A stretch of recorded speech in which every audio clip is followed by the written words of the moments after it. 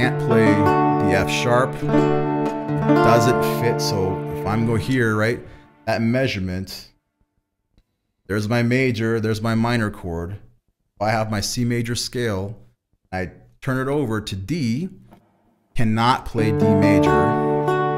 So it just doesn't fit in the scale. I have to bend that chord into a minor, and now I'm safe on the rocks and I'm not in the hot lava. Same thing if I rotate it to, let's say, E. I can't play E major because that G sharp is not part of the scale. It has to be a G natural, which makes it a minor chord. Yeah, and if I only stay on those notes that exist, now I'm in the key of C. You see, I'm not anywhere in between. Like I'm not, let's say I'm not here in between the scale. I have to only look at notes in the scale. What I'm trying to do is measure the distance between every other note. So if I go to the F now, I need to measure the distance between F, G, A, B, C, every other one. So F to G, sorry, F to A, F, G, A, it's not a minor third, it's a major third. I'm just taking a ruler, I'm just measuring distances. So now I know it has to be F major to fit inside the scale. If I play F minor, I got that flat 6 or the A flat, it doesn't belong in the scale. So it has to be F major to sit on the scale. Right, so now if I go to G, G is also major. If I play G minor, I'm going to get a note outside the scale. There's my minor. Doesn't fit in the scale, it's got to be major. What do you think A is going to be?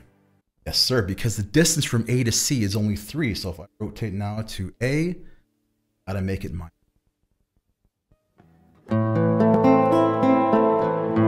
That major third doesn't belong in the scale.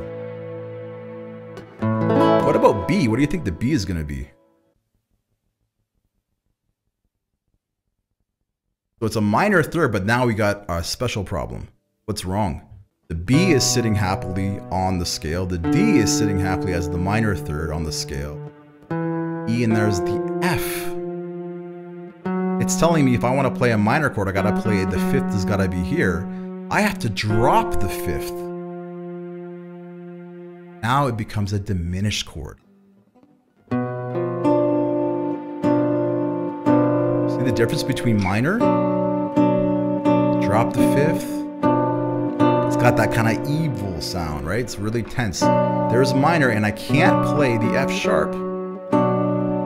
Doesn't fit in the scale, so I've got to break the 5th now, make it a diminished chord. Okay. Now, all of that was just to get to this point of saying, if I'm in C major and I had a major scale,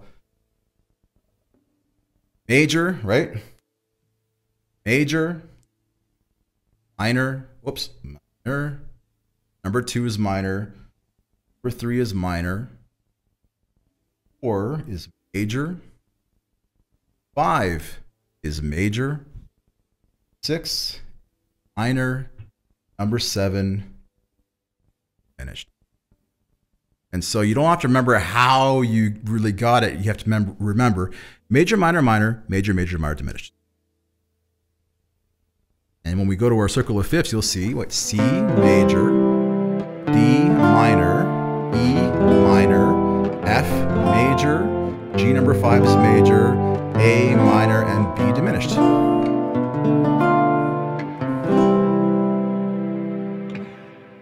Make sense?